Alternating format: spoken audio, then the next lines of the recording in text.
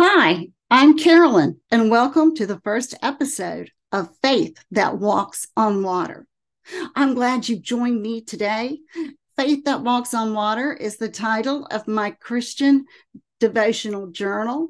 But even if you haven't read the book yet, this show is going to help you because this show is going to be little bite-sized nuggets of faith with a powerful plan to help you to learn to walk by faith and not by sight. Let's get started by defining faith. I used to define faith as the acrostic, Faith, for all I trust him. And the Bible in Hebrews 11 defines faith as the confidence in what we hope for, the assurance of things not seen. That's the NIV. The NLT and the NKJV both use the word evidence of things not seen. So we realize here that faith has something to do with things that we cannot see. Well, that's right up my alley. I can relate to that because I am blind. So just because I can't see a wall or my guide dog, Iva's toy on the floor, does not mean it's not there. I know it's there when I walk into the wall or I trip over the toy because I've used one of my other five senses, the sense of touch.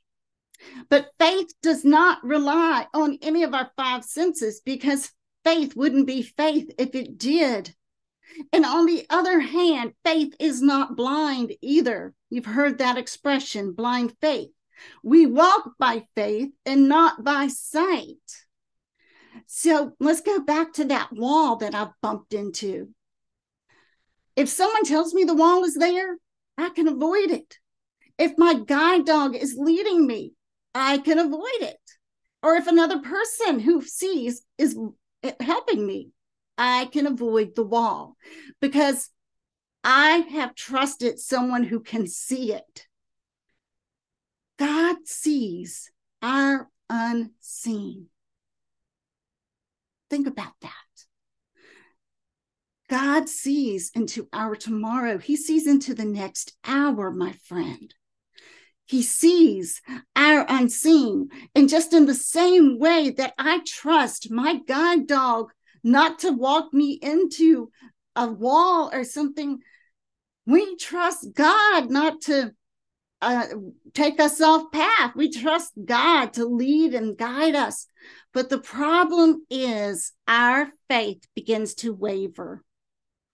That's when worry and fear and all sorts of emotions will pop in there and just get all wonky with us.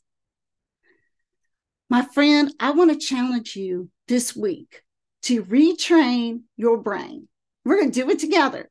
We're going to renew our minds. And every time we start to worry or have some fear or doubt, we're going to say, God sees my unseen. We are going to be able to walk by faith and not sight. So I hope you'll join me back here next week.